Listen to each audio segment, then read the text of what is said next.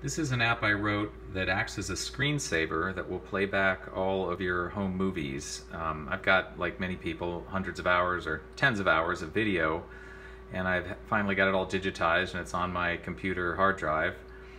This app will act as a sort of screensaver on the PC or Mac and come up and start playing your videos randomly.